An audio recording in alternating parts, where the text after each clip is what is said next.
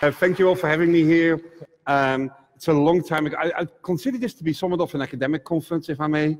And so this is a long time ago since I talked to academics. And I hope that I have a story for you that sort of can take you where you find some utility in and maybe gives you some ideas about sort of the IT side of things. As Mark already said, I'm the Chief Technology Officer for Amazon.com for the past 14 years. You may ask yourself, what's a bookseller doing here at the Rights Congress? Well, about 10 years ago, 12 years ago, we pioneered a concept called cloud computing. Basically, removing the need for anyone to own their own IT infrastructure, where you can get databases, storage, compute, networking, security on demand. And so that's become a very big part of the Amazon business. And literally millions of businesses around the world are running on what's called Amazon Web Services, AWS. It's something that you'll see coming back in the presentation a number of times.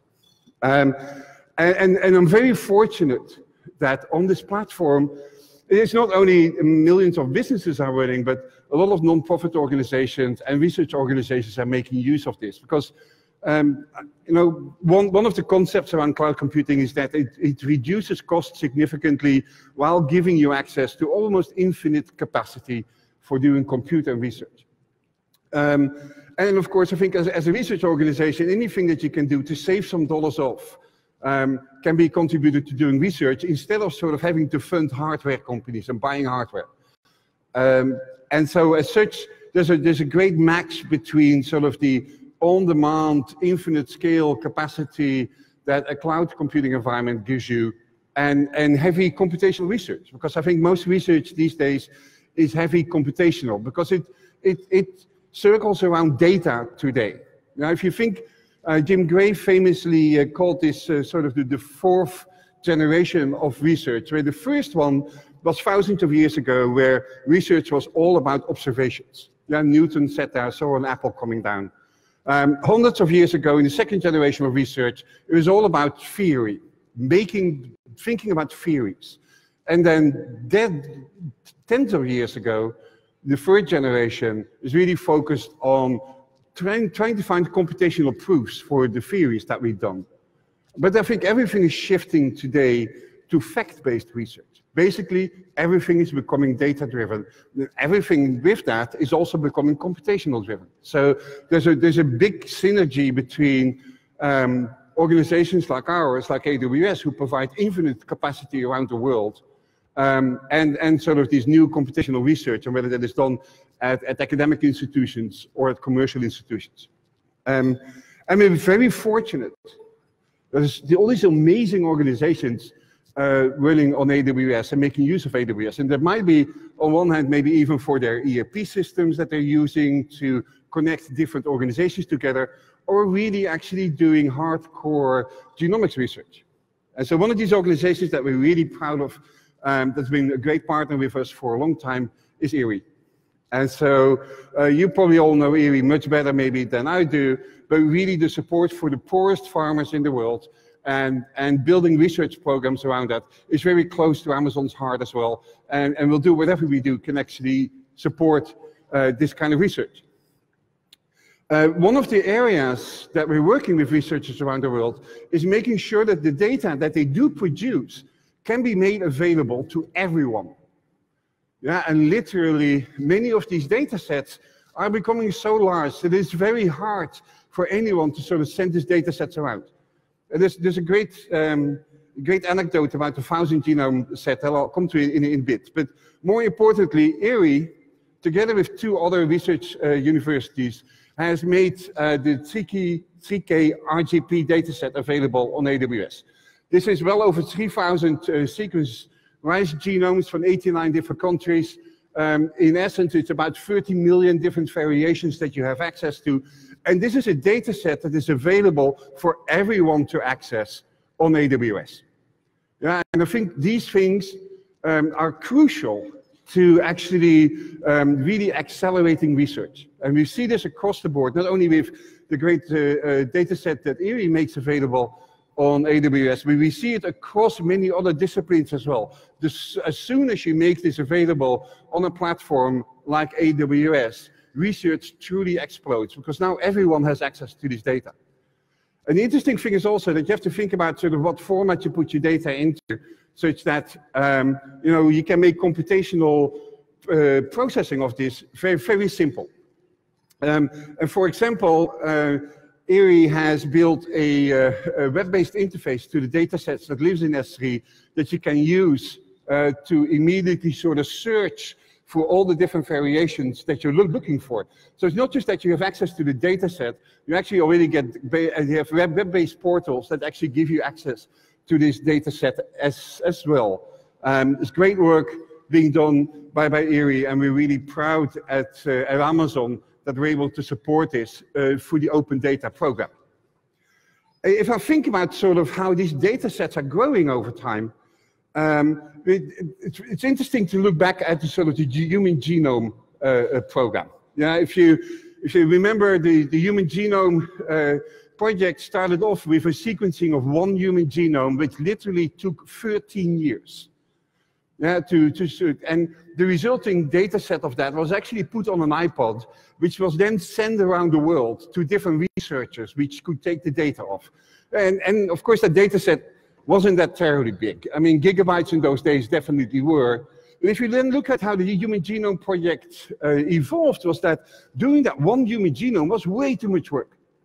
Yeah, it was really, you couldn't do all the genomes and do another 13 years. So everybody went on to doing easier animals. Yeah, mouses, rats, things like that. And basically that set got to the hundreds of gigabytes. And then the sort of next generation happened where you get these new sequencing instruments becoming available, where actually sequencing genomes is becoming extremely cheap. Yeah, and so the result of that is already getting into terabytes. Yeah, and terabytes are becoming more, it's harder and harder to download just a terabyte of data, especially if you start talking about hundreds of terabytes of data. Because if you look at the 1000 Genome Project, the resulting data set is that of 1000 genomes, and actually has 200 terabytes. And again, this is one of those data sets that is available on AWS for everyone to access and to operate on. It drives enormous amount of research. Also, on one hand, because everybody now is operating on the same data set. I think research in the past often happened on your private data set. And maybe your results will be published in a paper, but there were very few people that were actually publishing their data sets also, such that research could be repeatable. And I think some side of the whole open data process that we run on AWS, and other organizations do as well, is to drive repeatable research. And so if you look at sort of the different types of organizations that are all putting their data on a cloud provider such as AWS as open data, it can be on one hand, for example, research organizations like the Met Office in the UK, or companies like Digital Globe who do all the satellite imagery, who actually also rely for a very large part on open data. And so we do this, make it available for anyone to use. If you go to this website, opendata.aws, you'll find a whole collection of data sets with detailed description about exactly how to access it, what kind of licensing there are around the data sets, and also what kind of formats there are. Yeah, and so we have quite a number of wide variety of different data sets available here, from the US government to NASA to ERI to the tax office in the US or different countries. And this is just a very small number of these data sets that are available. And if you're a researcher who is thinking about publishing and actually thinking about sort of also making your data available, I urge you to contact us and work with us to actually make your data available for every other researcher to access as well. The thing is that I think most research these days is really collaborative. This is jokingly called Joyce's Law. Bill Joy used to be the co-founder of Sun Microsystems, a company that no longer exists, I agree. But he was smart enough, and he always said that, you know, no matter who you are, most of the smartest people will work for someone else. And that always means that sort of you can augment your research basically by sort of working together with other people. However, traditional data acquisition was sort of hard. It was really from tape to boxes to there's so much research funding being wasted in being a sort of indirect funding for the computer hardware industry that we really need to move away from this. One thing is, of course, that already much of this data is actually being generated in the cloud itself. DNA Nexus, which worked with Erie on the CK-RGB dataset, actually did all the processing of that data in the cloud. And they used 37,000 cores for 2 days to actually create this, to do all the sequencing necessary to actually make this dataset available for everyone else. And of course, all the stuff is already happening in the cloud itself, and as such, it's a great sort of centralized place for much of this research to be taking place. A lot of this stuff that I think is, and I've been a researcher for a long time myself, and I know how much time I wasted on what I would now call undifferentiated heavy lifting. I was a computer science researcher. The amount of time that I actually spent putting cables together, putting servers together, building clusters, all these kind of things was terribly interesting, but so terribly wasteful from a research perspective. I learned a lot about sort of keeping hardware up and running, but that had nothing to do with the research that I was doing. So there's a lot of undifferentiating lifting in and around all this data research that I think we need to really move away from. And so the cool thing is, of course, that sharing this data in this one particular location will, first of all, give you a whole set of new services and tools that you did not have available before you. And whether that is, let's say, the more traditional sort of analytics tools that Amazon provides you with, but it can also be to partner tools and sort of open source tools. If you're a user of, for example, HTC Condor, with one click of a button, actually, you can launch a whole Condor cluster on AWS without ever having to sort of instantiate different machines again, ever. And so it significantly lowers the cost of research, but it also really drives sort of acceleration of research as well, because everybody now has access to the same data sets. And I want to point out one particular data set that I really liked, so this Landsat. So the Landsat satellite, if you know, number 8 is, I think, circling the world at the moment. So what NASA did was actually put all the data from Landsat as an open data set on AWS. I think this is the 2015 data set. And after that, every new image that the Landsat satellites produce actually immediately gets added to this particular data set. So Landsat is the largest collection of let's say, the view of the land of the Earth seen from space. It's an amazing data set. Interesting enough that we worked with NASA to actually find a particular format for the data that contained enough, let's say, metadata and other components in each imagery, such that actually it was very simple to build web-based systems immediately on top of this, where you did not need to run any servers or anything like that. You could just create a web page and point it to this data, and then create, for example, a tiler like this one. There is no servers involved here at all. Basically, the data lives in what we call Amazon S3, the simple storage service that is directly internet accessible, and then together with some serverless components, what we call Lambda, allows you to build sort of applications like this without ever having to run one server yourself. Well, that immediately brings data in front of every researcher or in every anyone that's interested in this particular data. So this is a tiler that the guys from Mapbox built, who are, by the way, is a great group of individuals. To really figure out what kind of formats to use, is really important. So this is actually, this is the data from someone that actually normally had to access the data set from a traditional environment, moved it over to AWS, and in a much more efficient way able to process all the imagery because the metadata sits now with the image itself.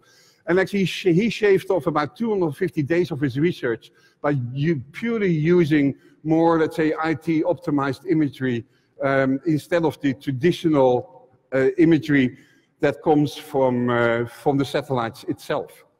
There's one particular whole group of data sets, open data sets that I would like to point you to. This may be of your interest. It's what we call the Earth data set.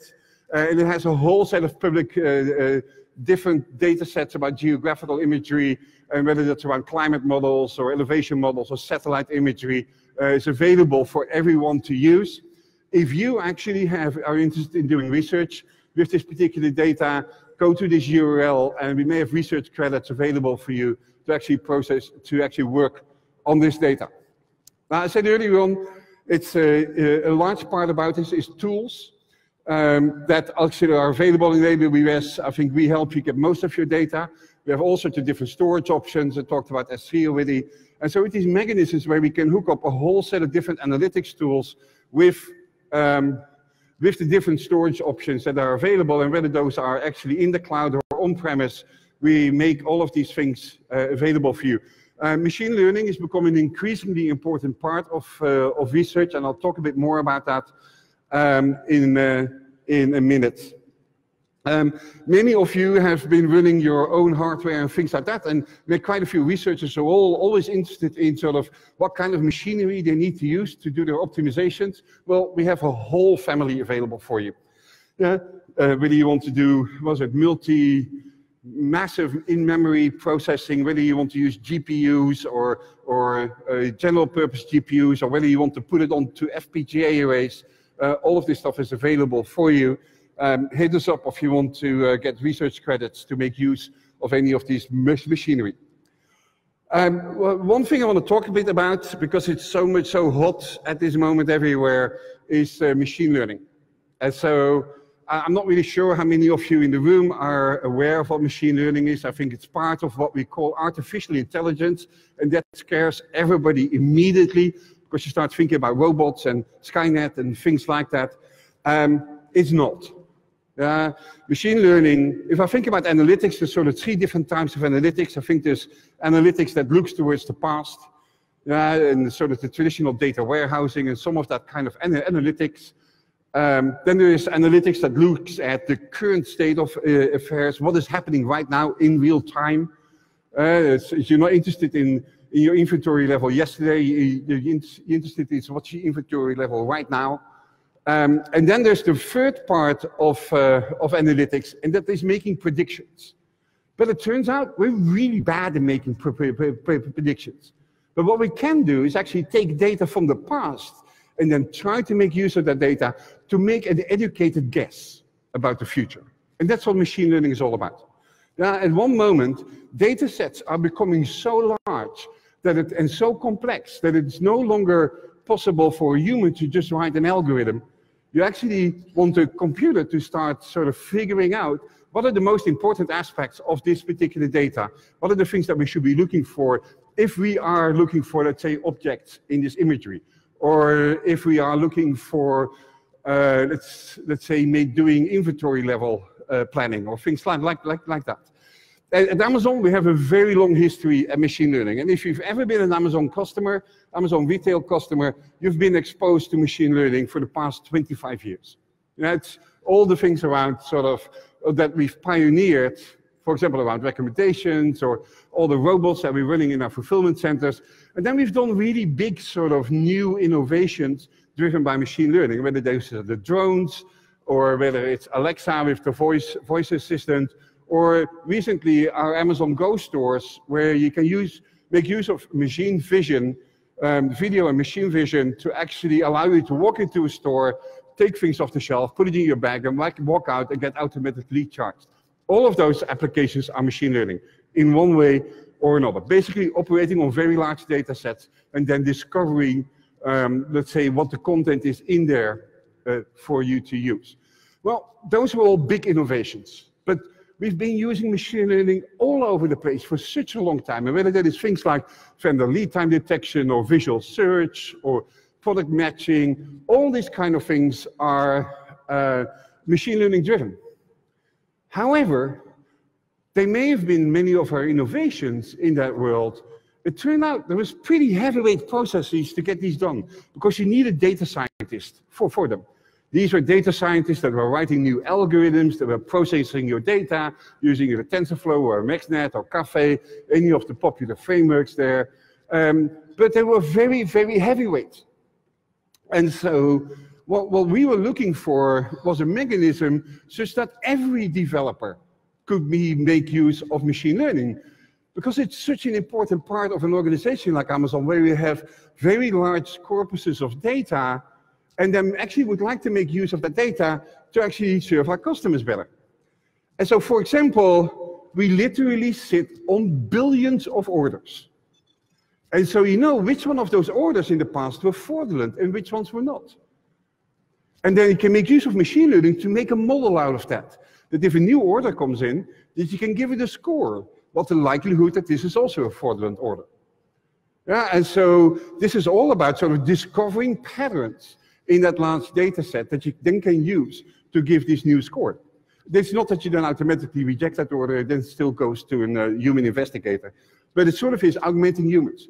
Important there is that we want every developer to do this. So we started developing services around that. And so with these new services, suddenly you no longer needed to be a data scientist to actually make use of machine learning. Everyone could do that. And we saw literally an explosion of hundreds of new applications happening within Amazon because of the use of machine learning. Yeah, and whether that is, for example, counterfeit good detection, or sort of display ads, and all sorts of other things that are really driven by machine learning. And we have literally tens of thousands of customers also running on AWS doing all this machine learning. And so with all of that, what have we learned actually from both the Amazon experiences as well from the experiences that we see at all these customers on AWS that are running machine learning, is that machine learning needs a new stack. Because it really is getting outdated. Nobody can operate anymore really at the level of the old data scientists, although we do need to support them, but we need to start looking at putting machine learning in the hands of everyone, including you as scientists and researchers.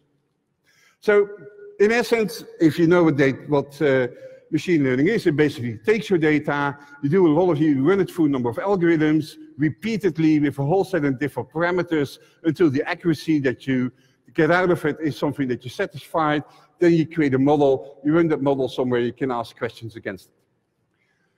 And so you have new data then coming in, you can use that against the model and then do predictions based on that model. Just like I just said, with the order data set, you can sort of start making predictions whether new orders are actually fraudulent or not. Or it might be something else, it might be an abusive review detection mechanism. Yeah, things like that. There's whole things across the board that you can do with machine learning. So yeah, our mission for machine learning at the AWS division is really to put it in the hands of every developer and every scientist. So for that, there's a few new pieces of the stack necessary. At the bottom, there's still the traditional frameworks that sort of the data scientists are using.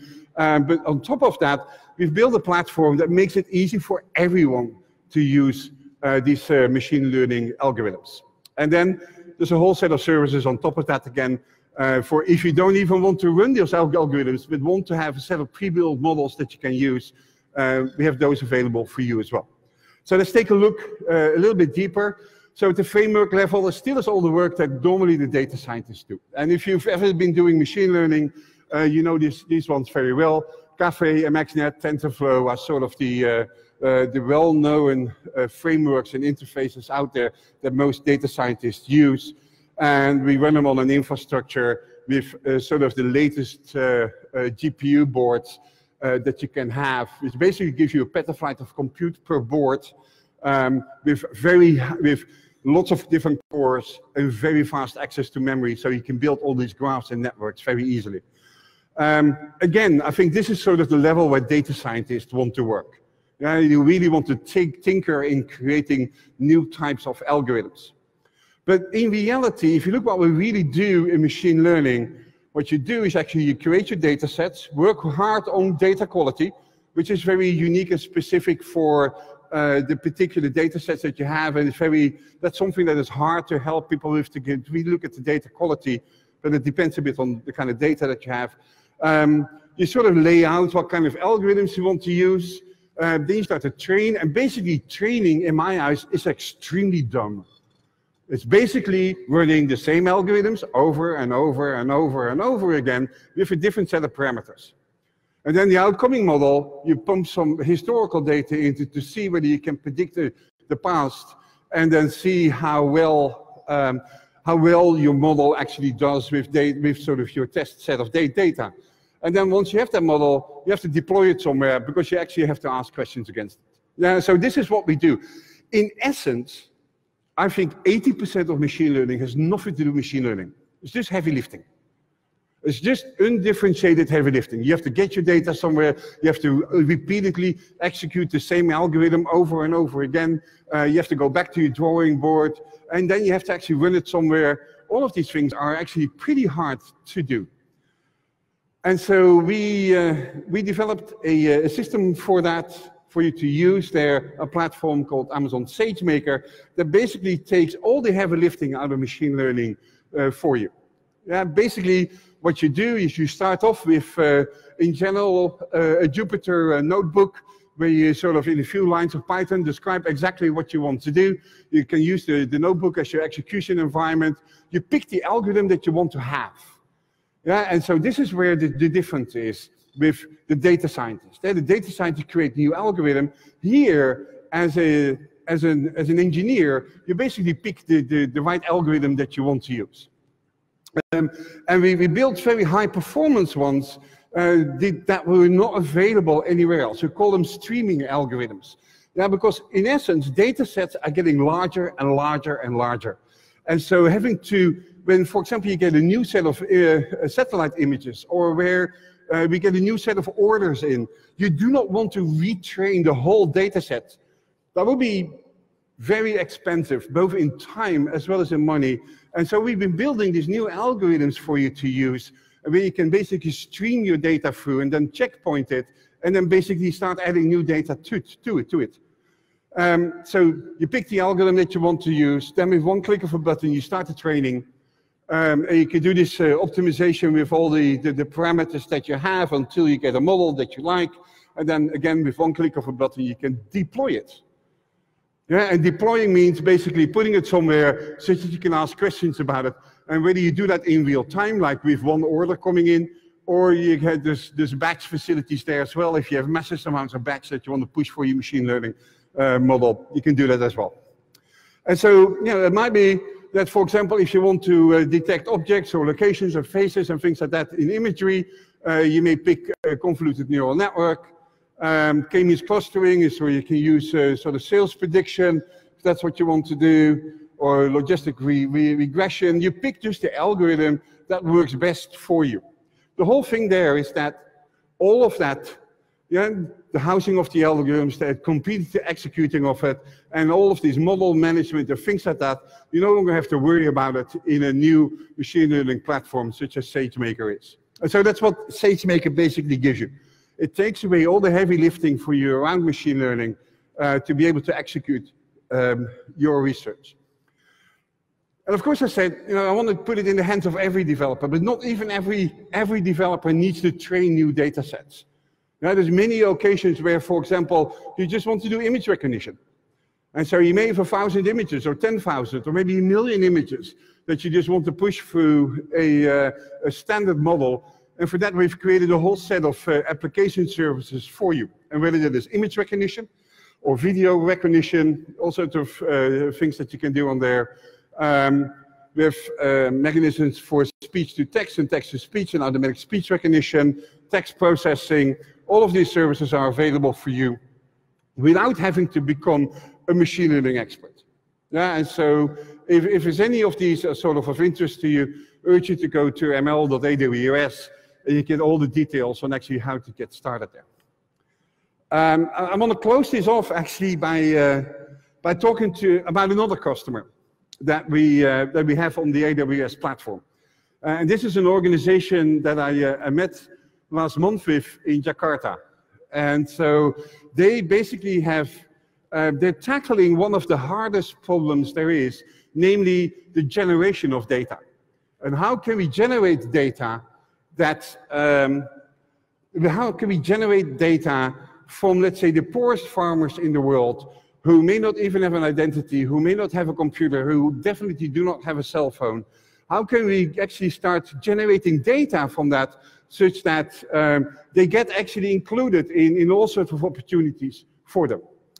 And so I'm very fortunate that I can talk about these guys, because I think it's sort of relevant for your world as well. After all, they're targeting rice farmers, not only in Indonesia, but sort of around the world. They have projects like this going on in Colombia and in Uganda and other places as well. So they've built most of their systems around the technological blockchain. I'll skip that. Let's just say that that is an indestructible ledger that you may have. So anything you put in this ledger can never be erased anymore. Which is important for identity, which is important for sort of tractability of data over time, and really finding the lineage of that. So Hara's mission is to really try to revolutionize the agriculture sector with data. Yeah, and sort of try and find mechanisms and processes such that this data can actually be generated. And so if you look at sort of the challenges are huge in Indonesia. Yeah, and so there is hardly any information available about the poorest farmers in the world, and they're not able to actually really produce and have as much access to resources as are available in many of the other countries around the world. Of course, this is the things that I have on this slide is absolutely things that you in the room probably all know about, but much of this is actually driven around the lack of information and the lack of data available to any of the other players that might be interested in this. And so they basically created a system that consists of 4 different stakeholders. Yeah? One is the data providers. That is not necessarily the farmer itself. It is most likely an agent that operates in the neighborhood or the village, and who actually has the Hara app on its phone and actually collects all the data from the farmers, does polygon tracking of the rice fields that they have, tracks the yield of the crop, and things like that. Then there's data qualifiers that basically look at the data and actually validate that this data is correct and actually is in line with other data that you're seeing. And then there's data buyers. And the data buyers in their particular case are, for example, banks and insurance companies. Yeah, there's many of the farmers actually really have no access to financial resources at all. Yeah, and given that there's no identity, there's hardly any information about the effectiveness of the farmer, and so it's very hard for them to actually get access to loans. Most of them will have to go to loan sharks, which actually charge something like 2.5% a month for them. And so given that now with all of these mechanisms, they're actually both their identity is created as well as sort of being tracked in their fields, they now have the ability to actually get access to this data through the data sources that they provide, and now actually gives those data buyers the ability to start providing loans and microloans to individuals in ways that they could never do. Yeah, so these are the typical numbers. Actually, the majority of them do not have a bank account, mostly because they have no identity whatsoever.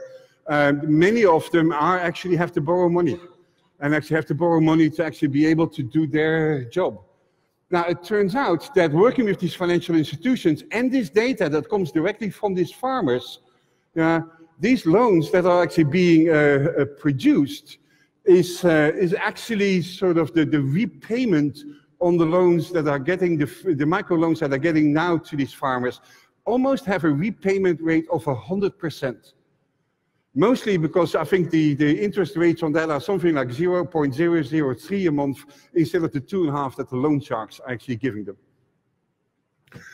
Yeah, it's also actually really tracking all of this. The high repayment rates make that sort of these data sets are becoming increasingly important for everyone in Indonesia, because it really drives access from the farmers to things like insurance and to things like microloans. This is another, suddenly the whole misuse of farm subsidies can be tracked, because now suddenly data is available from all these farmers in an immutable way. So you really know that this data is actually data that has been generated by the farmer and not by anybody else. These farmers, of course, initially cannot be necessarily incentivized by sort of the future promise of a loan. Actually, they get incentivized through a loyalty point system, which is actually really simple. Basically, you get a stamp card that every time the data gets collected about your farm, you get a stamp on it. And once you collect enough stamps, you can actually use this to buy fertilizer and to buy farm equipment and things like that. So there is an incentive to actually start contributing this data that is actually immediately impacting farmers to today. So I think this is an amazing system of actually trying to use out-of-band mechanisms to start creating data sets that can be increasingly important for us understanding really how the poorest farmers in the world are actually farming their rice. Yeah, and the same goes for the future idea of that. If we have this technology available, it makes it much easier for these farmers to actually participate in IoT projects that may be creating actually data on an automatic fashion, instead of having these agents running around drawing these polygons or looking at the crop yield.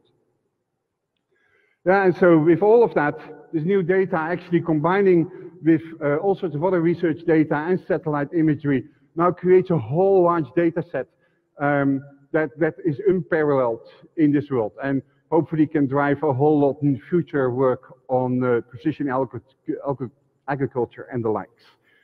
Yeah, and I think we're really proud again that at AWS we're able to support an organization like this that truly has access to, that truly gives data access to everyone of the poorest farmers in the world. So with that, thank you for your attention. I hope you picked up something from this. I've really enjoyed being here. Thank you.